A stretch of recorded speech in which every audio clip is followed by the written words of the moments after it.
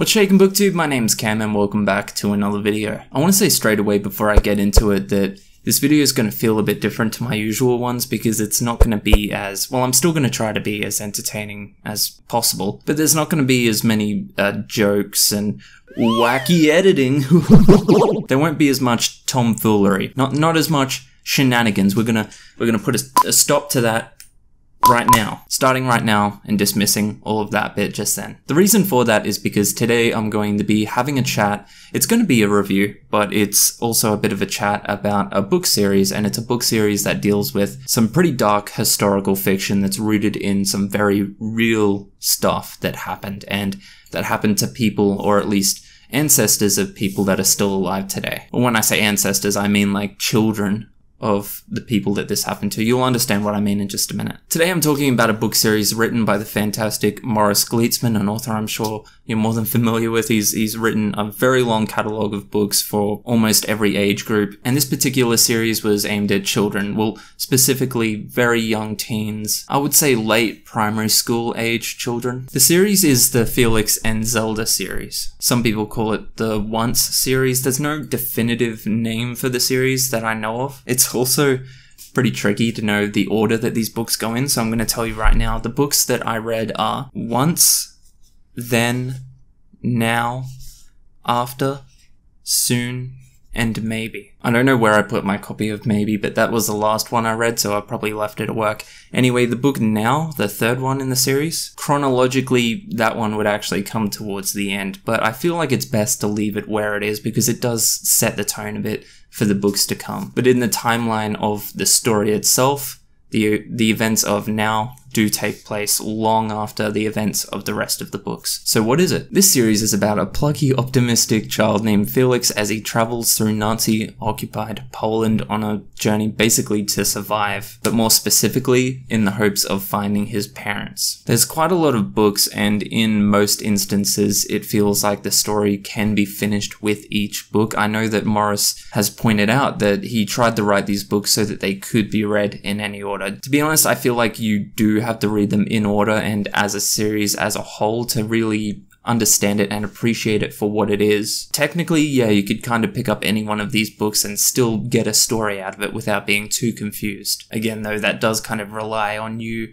knowing at least a bit about what happened during the events of World War II. So as you might have guessed from the title of the video, it actually took me a really, really long time to finish this series, and that's a bit weird because all of the books are incredibly short. I mean, if you squashed all of these books together, they would probably be about the size of one epic fantasy book. In fact, I think I can do a comparison for you right now. So I have here Black Leopard, Red Wolf by Marlon James and the first 4 books in the Felix and Zelda series, and if you put them side by side, they're basically the same size. I think part of the reason it took me so long is because of the heavy subject matter and because of how emotionally draining stories about World War II can be when you take a moment to appreciate that these things actually happened to real people. It can be a bit rough sometimes, but I'd be lying if I said that was the only reason. I think I just forgot about it from time to time. I did a review on the first book in this series quite a long time ago, like 2 years ago now, and that one actually ended up getting quite a lot of views, I think primarily from kids who were being made to read this in school and from a lot of parents as well. And one question I got from a lot of those parents was, is this series appropriate for my child to read? And I want to take a quick moment to have a chat about that. It'll only take like a minute or two, but if you're not interested in that and just want to go straight to the pros and cons of this series, I'll leave a time card right here. You can just skip to that time. Is this series appropriate for kids? I would say yeah, absolutely. Absolutely, this series is appropriate for kids. And in fact, I would actually encourage you to have your kids read this series. But there is one caveat to that, and that is that I would break up the reading of this series after every book or maybe every 2 books. I would recommend having your child read a bit of a lighter read, maybe a comedy or something a bit more fun, maybe from someone like Paul Jennings or something like that. Because at times this series is unapologetically honest and brutal with some of the atrocities that did happen, and that's obviously a lot for a child to take in. I think it's very important for a child to take in, and it's written in a way that, well, the best possible way that it could be written to be appropriate for children that age, but it is still heavy. There's no way of talking about those things without it being heavy. So just split up the reads with a light read here and there. That's all I would say. Felix is introduced to a ton of characters through this series, and a lot of them do die. I don't really see that as a spoiler when you're talking about something like World War II, but a lot of characters that you do become emotionally attached to do die, and they die in some pretty terrible ways. And while it's not explicitly gory or anything like that, it still does create a real atmosphere of grief there. You're reading about a child dealing with these things, so just know that going into it. I do want to reiterate though that I think it's really important to have children read this book series because, like I said, it is told in the best possible way it could be told for an age range like that, because it's told through the eyes of Felix, who is an endlessly optimistic character. Felix is a really great character, and you see him grow in great strides through this series, and he is almost always approaching everything optimistically, which is, while it's pretty unrealistic in a time period like that, it is very comforting and at times very educational, and I think would instill some great morals for kids reading that who are going through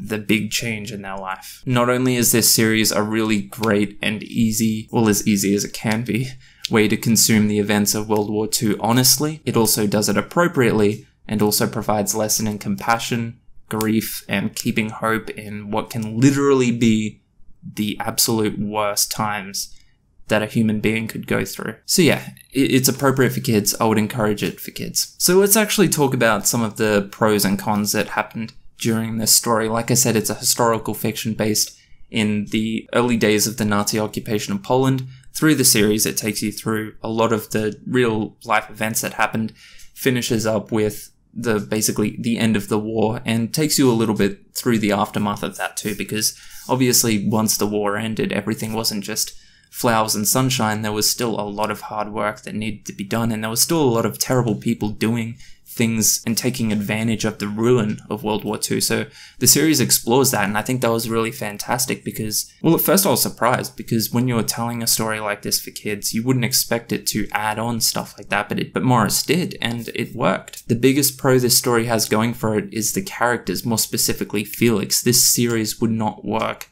without a character like Felix. His optimism and his hope make it that much easier to get through the events of this story, and do leave you with some questions for yourself and how you approach certain dark events in your own life, and the big questions of, do you remain hopeful? Do you keep trying to show compassion even after terrible things have happened to you? You can't help but compare some of the stuff that you're concerned about in your life right now to some of the stuff that these people are going through, and in the end it just seems so small, and I think that's really important. I think perspective is very important. That's not to say that your issues, although obviously a lot smaller than that of the Holocaust, that's not to say that your issues aren't important or you don't have a right to be stressed or concerned about them, but perspective is still very important when you think about stuff like this. Is the thing that you're worried about right now something that you're going to be worried about next year? When you realize it isn't, it just feels a bit better. But yeah, the character of Felix, absolutely fantastic, and I really like how, although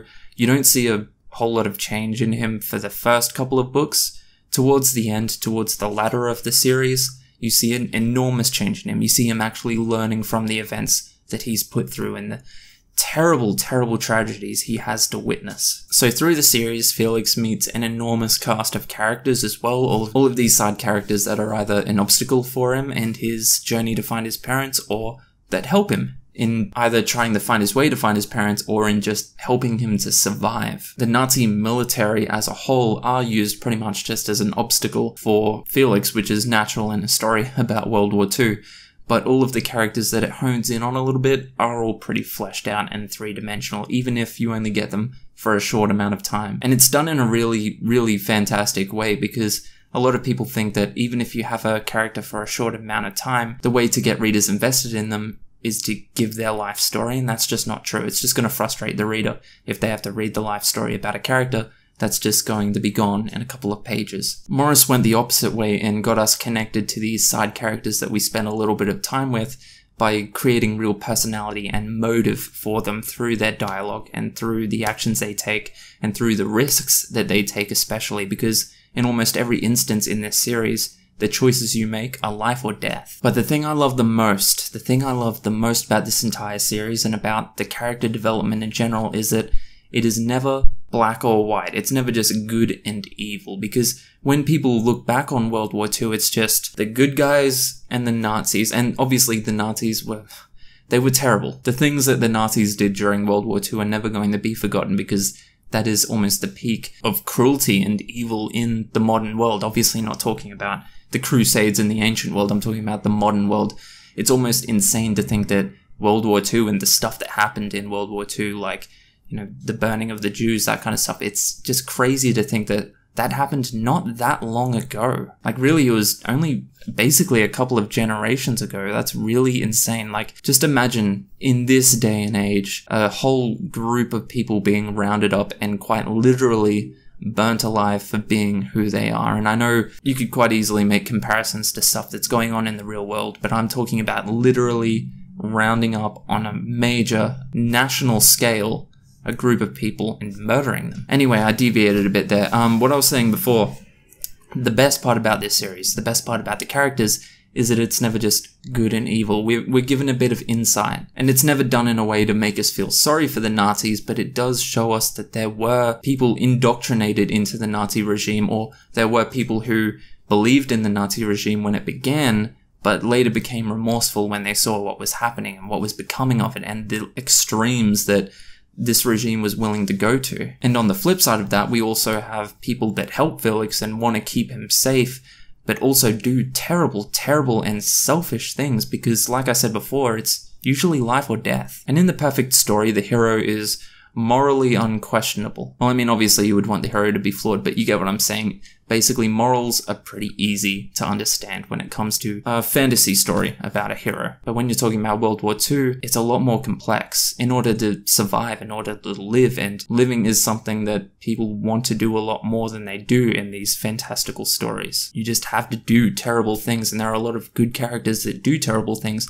There's a lot of characters that are introduced as bad, that do bad things but with an extreme sense of remorse. Morris also touched on a lot of things that aren't always delved into when it comes to historical fiction during World War II, which was really interesting when you're talking about it in the sense of a children's series. An example I could give you is the Nazi youth. That's just something not many people even know about at all. It's not something that's explored a whole lot, but children as young as, I think it went down to like 7 years old to like 10 years old. Kids that were literally being dressed up and given guns and told to go out and kill people. There's a whole section in one of the books where it explores that. That's pretty much all the pros, paired with what I was saying before about this story providing a real, even for adults, a real kind of educational approach to the stuff that happened, and also some stuff you can reflect on in your own life as far as, approaching grief and terrible stuff with a sense of hope and optimism. Even if it's difficult for you to read about these things that happened, I still think it's important. I think if anything, that's the reason why it's important. I think we should be confronting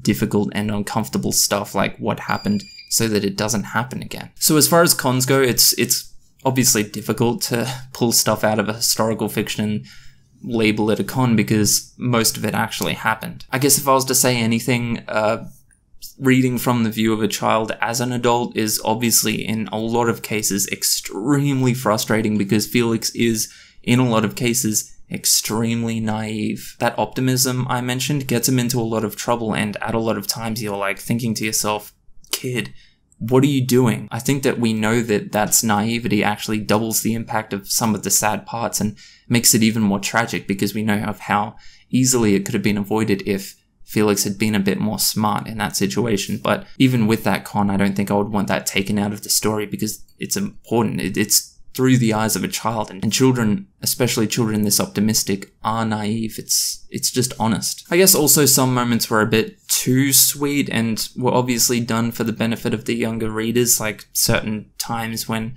a hero swoops in and saves them at the last instant. Just a couple of things that, wouldn't have happened in any sense realistically, but were obviously done to alleviate some of the darker moments. But again, I think those were kind of important so they don't bum the kids out too much that are reading this. That's really all I have to say on this series as a whole. It was absolutely fantastic. I'm really happy I finally finished it. It took me way too long.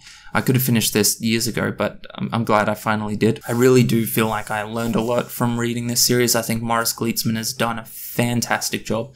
Absolutely fantastic job. Well, I haven't read a lot of World War II stuff focused towards a young audience, but I cannot imagine a better example of something that would educate kids on World War II and stuff that happened. Even though it's fiction, it's still very rooted in real occurrences. It talks about and takes Felix through stuff that really happened, and I just think it was done in the best way possible. If I could give this series as a whole a star rating, I would give it 5 out of 5 stars of David.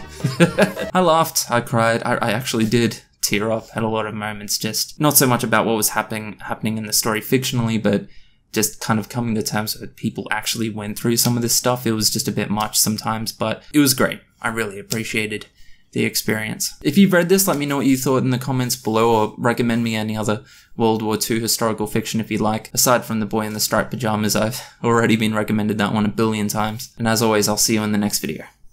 Catch ya.